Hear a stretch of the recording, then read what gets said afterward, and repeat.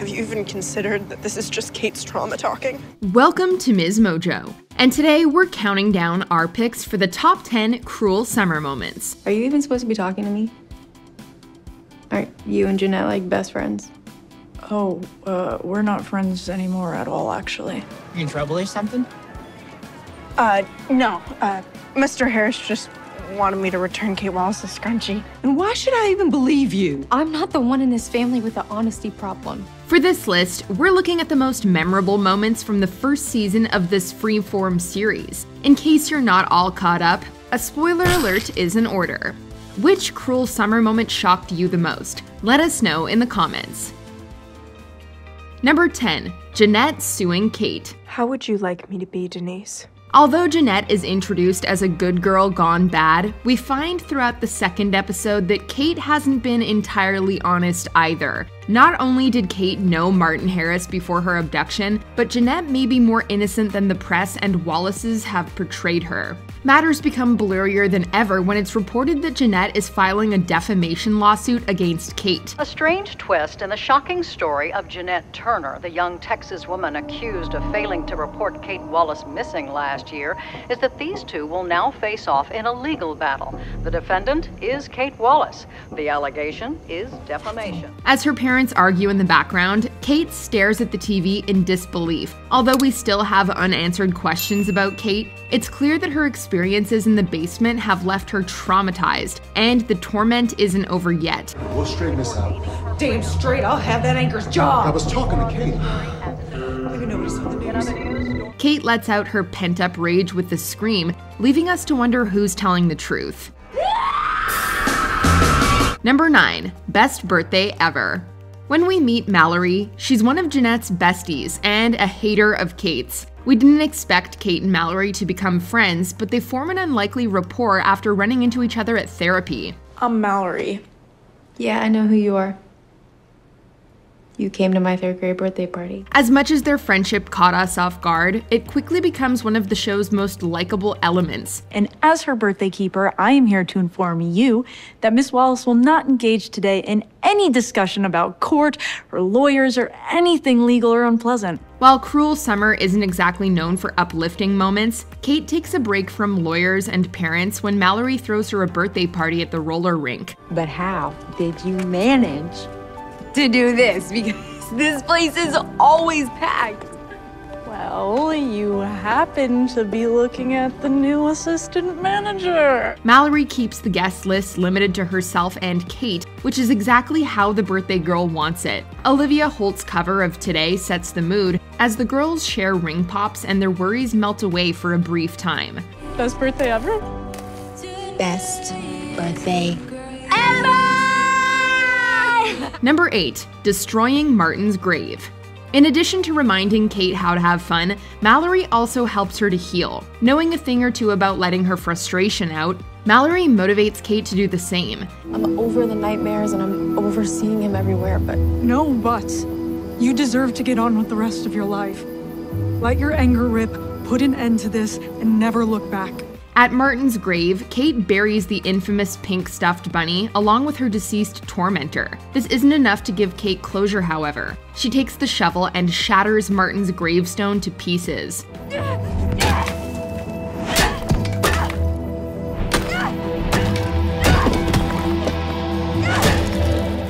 Although she's still haunted by the past, seeing Martin's resting place in shambles is cathartic for both Kate and the audience. The moment is elevated by the powerful acting from Olivia Holt, who balances trauma, anger, and satisfaction all at once. Kate later remembers that she's the one who put Martin 6 feet under, shooting him with Annabelle.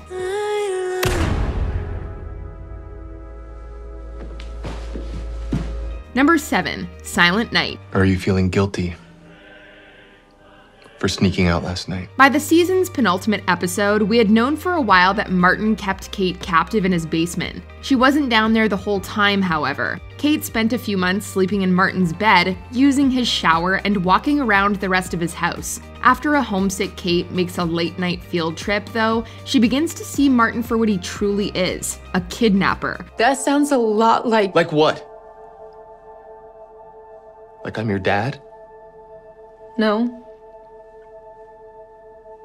Sounds a lot like you're my kidnapper. All Kate wants for Christmas is to re-enter society. No longer putting on a nice guy facade, Martin tricks Kate into entering the basement and locks the door. Where is my suitcase?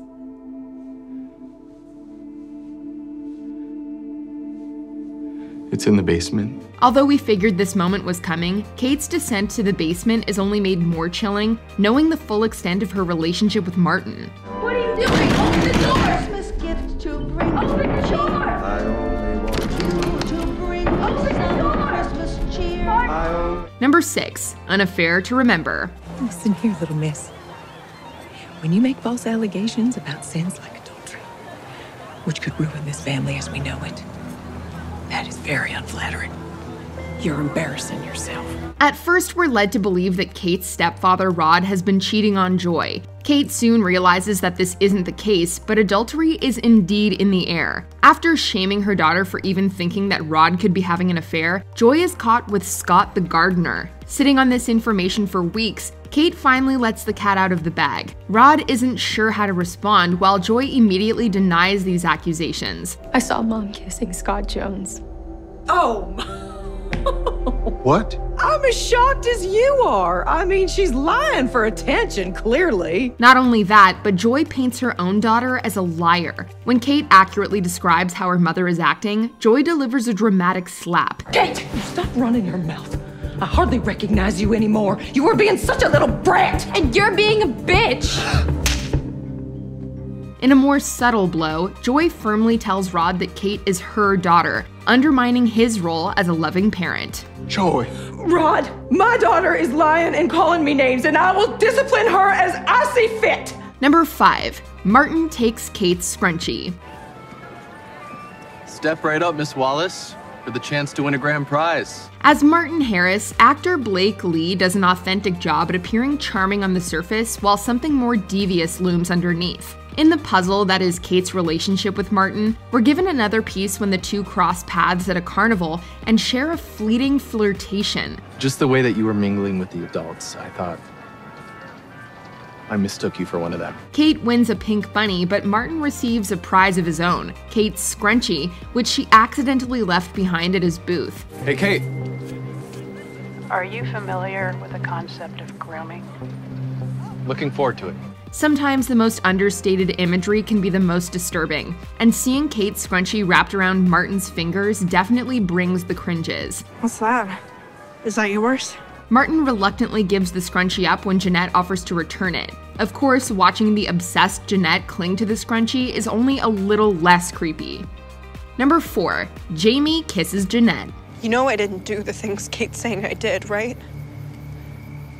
You know me. Freed from captivity, Kate finds that Jeanette has stolen her friends, popularity, and boyfriend. Although Jamie tries to turn back the clock on his relationship with Kate, he's still drawn to Jeanette even amidst the allegations. Meeting with Jamie one night, Jeanette insists that she didn't see Kate locked up in Martin's house. You know I would never lie to you. I would never lie to you, okay?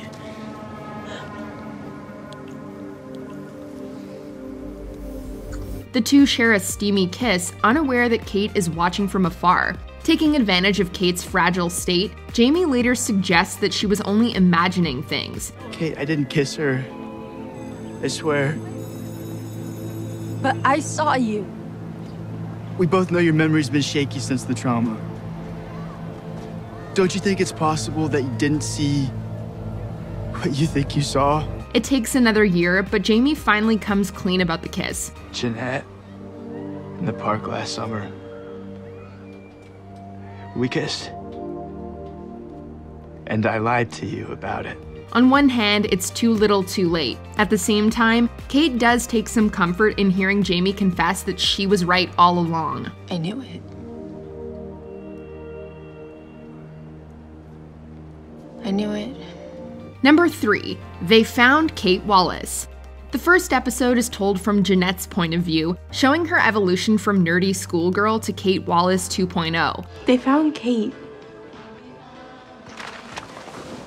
Oh my god. Do you know where they found her body? Do they know who killed her? She's not dead.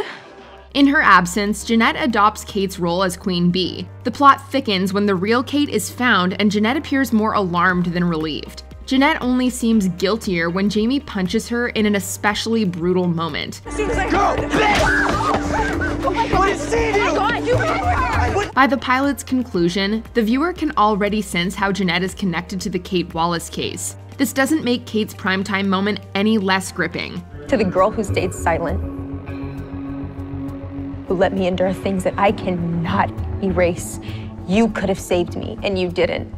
Claiming that Jeanette saw her in Martin's house and did nothing to help, Kate declares war on the girl who usurped her life. It's a riveting way to wrap up the episode, guaranteeing we'd be back for more. Jeanette Turner, I hope you rot in hell. Number 2, Martin and Kate were dating. We all envisioned how Martin might have abducted Kate. Maybe he offered her a ride or lured her to his house. As it turns out, Kate willingly showed up on Martin's doorstep following a fight with her parents. I just feel so lonely in my own house and in my own life all of a sudden. How did that happen?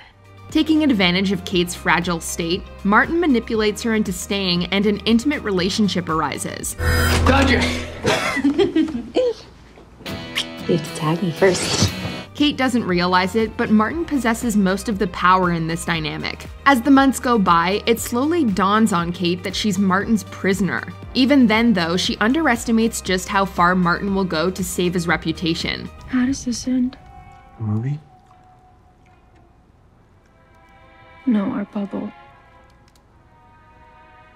Can't go on forever, Martin. As unnerving as their relationship is, these scenes effectively demonstrate how easily a young person can be groomed without even realizing it. The episode also gives Kate new nuances. Have you seen my parents around?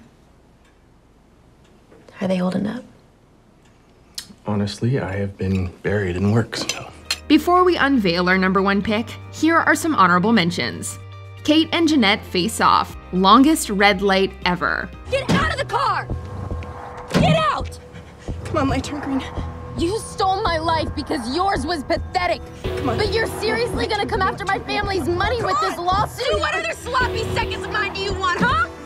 Fake! Kate confronts her mother, as if we needed another reason to despise Joy. You raised me to be blindly obedient, trusting, and open, and he took that. I know he did. But you teed him up. Jeanette meets Martin Harris. Well, this house just got even scarier. My dad sold this house. You're Greg's daughter? Yeah. Hi, I'm Martin. This is my house. Well, I just bought it. Kate listening to her tapes. Annabelle adds another layer to the mystery. Things got worse. Much worse.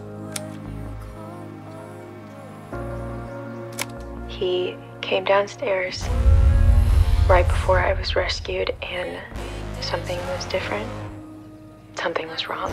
Best friends part ways. The breakup was inevitable, but still stung. Friends? They don't bully one another. It's everything you want or else. That's not a friendship. Maybe I want to make some of my own choices. Maybe I want to make some new friends. Before we continue, be sure to subscribe to our channel and ring the bell to get notified about our latest videos. You have the option to be notified for occasional videos or all of them. If you're on your phone, make sure you go into your settings and switch on notifications.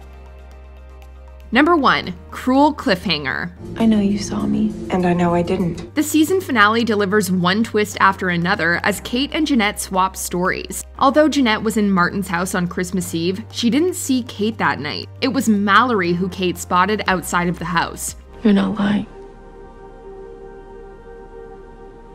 It was really Mallory that saw me. I didn't see you. Mallory only caught a glimpse of Kate, though, and didn't connect the dots until after she was rescued. Kate understands that Mallory was only trying to protect her, and the two go from friends to something even deeper. Although all loose ends are seemingly tied up, we're given one last bombshell in the final minutes. Jeanette went back to Martin's house in 1994 and heard Kate calling from the basement. If anyone can hear me, it's Kate Wallace. Can you hear me? Martin's lost brought me down here. Please help me. Unbeknownst to Kate, Jeanette ignored her cries for help and got away with it. For now. Please help me out. You're so very special.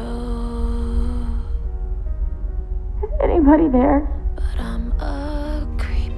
Do you agree with our picks? Check out this other recent clip from MsMojo and be sure to subscribe and ring the bell to be notified about our latest videos.